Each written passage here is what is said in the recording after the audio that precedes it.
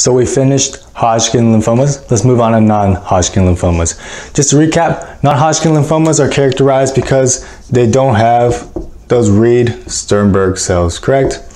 And also non-Hodgkin lymphomas are more common and they're more aggressive. But what they do share in common with Hodgkin lymphomas is that they're characterized by their cell type.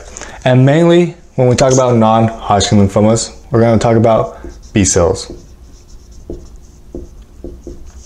While we're on the subject of lymphomas, because it is a cancer of white blood cells, particularly in your lymph node, that's where it gets the name lymphoma, I just want to recap the structure of the lymph node. So your lymph node is, I'll just make a shape like this, it's kind of like your kidneys where you have a outer cortex,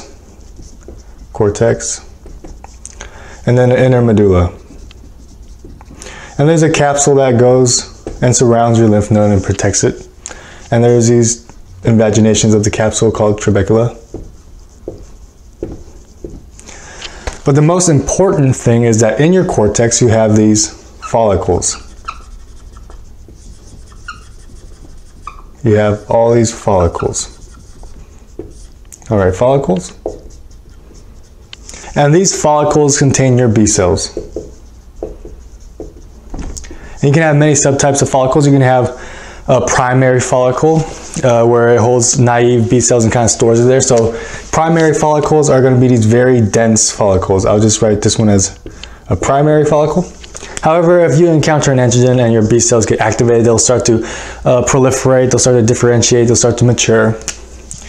And the follicles will start to look different. The follicles will start to have this clear center called a germinal center. Germinal as in germ cell, because you're basically proliferating a lot. And now this follicle is called a secondary follicle. And surrounding your follicle you have other B cells that kind of shroud it. We call that the mantle zone. So this right, mantle zone. Mantle means, traditionally it means like a cloak or a shroud. So the mantle zone is just B cells that kind of surround the follicle. So that's all in your cortex. And around your cortex you have your paracortex, that makes sense. And in your paracortex, that's where your T cells are. And then finally in your medulla, that's where your macrophages are. So I just wanted to give a quick kind of rundown on the lymph node structure. That's it in a nutshell. Now let's move back on to non-Hodgkin lymphomas. Let's say someone comes in, has all the signs of lymphoma, and you biopsy the node, you don't see any Reed-Sternberg cells, so you know you're dealing with non-Hodgkin lymphoma. And when you biopsy a lymph node, you see all these follicles all around. This is a subtype of non-Hodgkin lymphoma we call follicular lymphoma. Makes perfect sense. Follicular follicles. And in here, they're going to have the follicles, but the architecture is going to be destroyed. You're not going to have follicles just in your cortex. You're going to have all these huge, large, irregular follicles. You're going to have a bunch of nodules. You're going to see cortex. You're going to see follicles into your medulla, so everywhere. So I'll just write architecture not preserved, because it is a cancer, essentially. You don't expect it to be preserved. One of the most important things is to know it's highly associated with a translocation in 14 and 18. 14 carries your immunoglobulin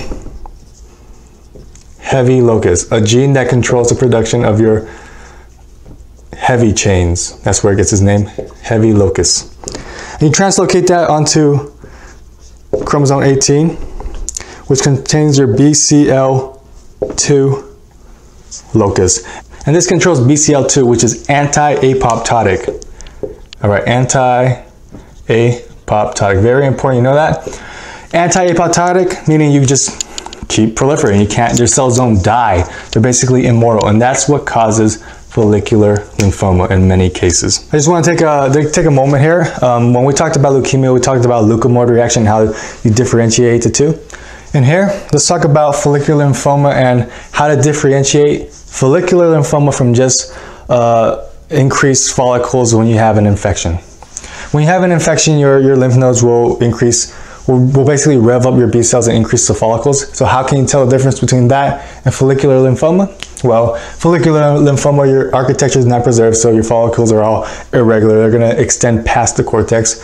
Follicular lymphoma has 14, 18 translocation. And then follicular lymphomas also lack these important macrophages called tingible macrophages, and those macrophages will kill your irregular B cells. So when it lacks those, then your B cells can keep going haywire. Yeah. So that's just a side note. I just wanted you to kind of understand that. So that is follicular lymphoma. Now let's say you have another patient coming in and they have all the signs of lymphoma, and you biopsy the node. Don't see really Sternberg cells, so you know this is non-Hodgkin. And this time you don't see any follicles either. You just see a diffuse proliferation of B cells. This diffuse proliferation of B cells. We call this diffuse large B cell lymphoma. Makes perfect sense. Diffuse large B cell lymphoma. This is also associated with the translocation 14-18, just not as much as follicular. And yeah, I think that's all I want to talk about on diffuse large B cell. Another thing, mantle cell lymphoma. Recall your mantle zone was just the zone around your follicle, just the B cells around your follicle. This deals with the B cells that usually surround your follicle, your mantle zone. Something you should know about these B cells is that they're often very immature and mutated. In fact, they resemble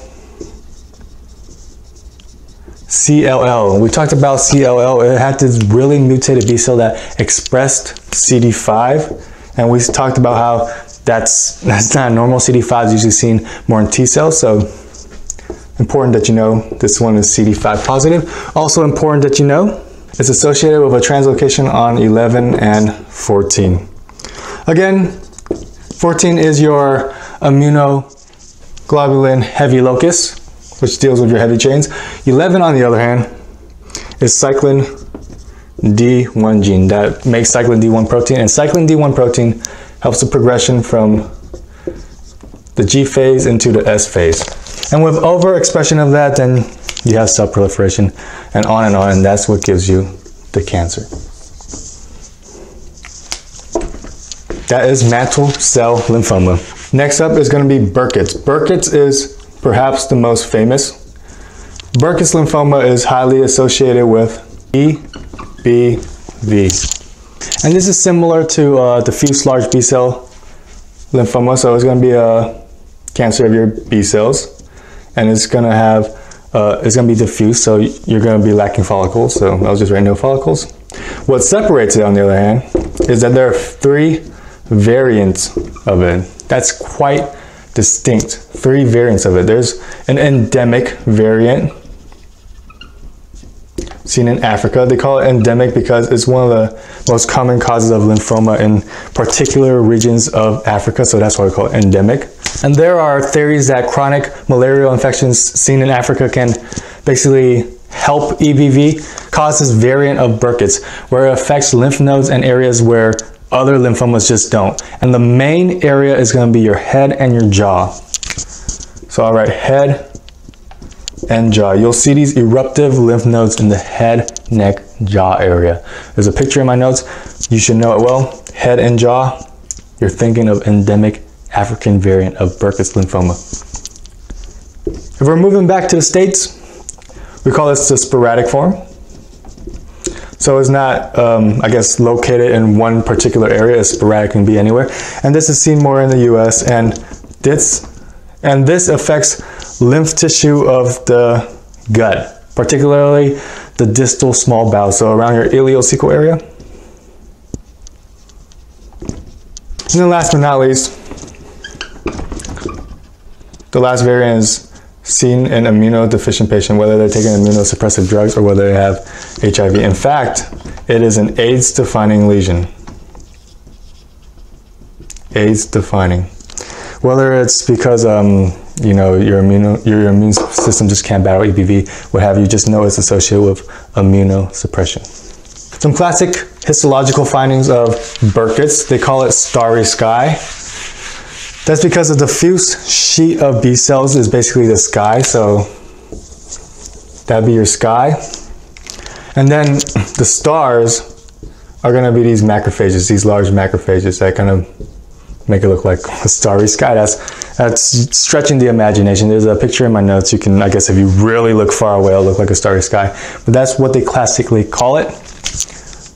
There's a chromosomal abnormality that's associated with Burkitts that you must know, and that's going to be your translocation of 8 and 14. Again, 14 is your immunoglobulin heavy locus.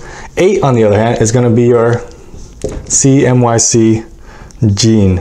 And this gene creates a protein that causes cell progression. And if you have overexpression of it, then you have constant cell progression.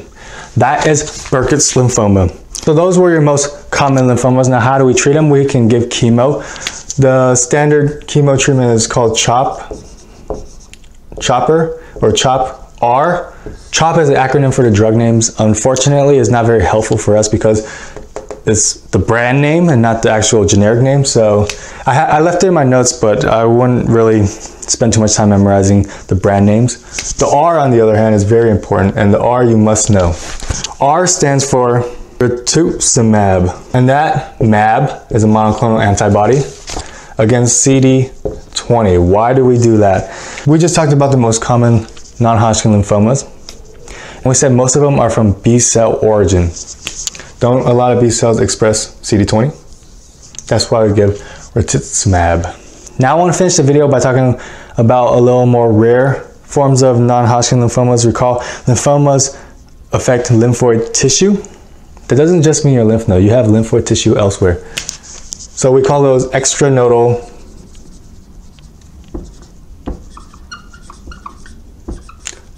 non-Hodgkin lymphoma. Extranodal meaning outside of the node. One of the most important ones is MALT lymphoma. MALT stands for mucosa associated lymphoid tissue. You see a lot of these lymphoid tissue in your gut, so your GIT. And chronic inflammation of this lymphoid tissue can cause MALT lymphoma. Now, there are many causes of chronic inflammation, but the most important one you should know is H. pylori. That's what causes your ulcers and your chronic gastritis. And anytime you have a bug that causes cancer, know it well, please. So H. pylori. And in fact, if you treat H. pylori, you can actually have regression of the MALT lymphoma because that's what's causing it. Another one is CNS lymphoma.